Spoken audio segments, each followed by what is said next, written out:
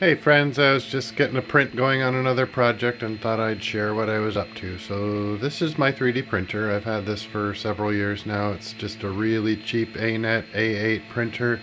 I've made some modifications to it over the years, but overall it has been probably one of the best $200 investments I have ever heard of. It has served me well.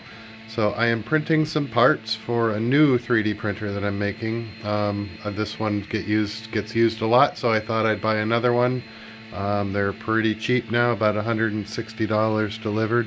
So I got another one, started building it, and as I was building it, I decided I could probably do better and scale it up a little bit. So that's about as far as I got putting that one together. Um, and they're pretty basic geometry. So started picking away at it and looking at parts on Amazon, and it just really doesn't cost much more to scale it up much. So got a aluminum frame going just out of 2020 extruded aluminum. I've upsized these. These are 600 millimeter, really easy to get. Don't even need to cut them. These are, I think, where they were 500 millimeter. Again, really easy to order. Amazon, just don't even need to cut to length.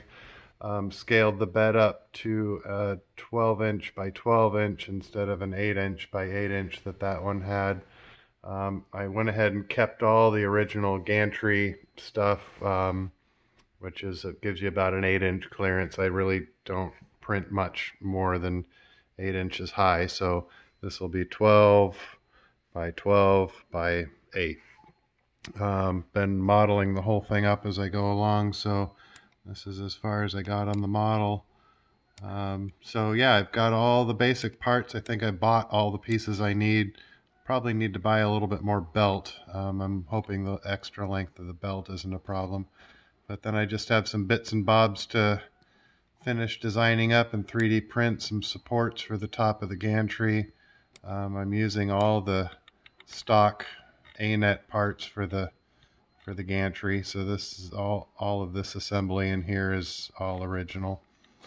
So yeah, anyway, I was just printing some stuff. Thought I'd share yet another one of my multitude of projects I've got picking away at, and take care of each other.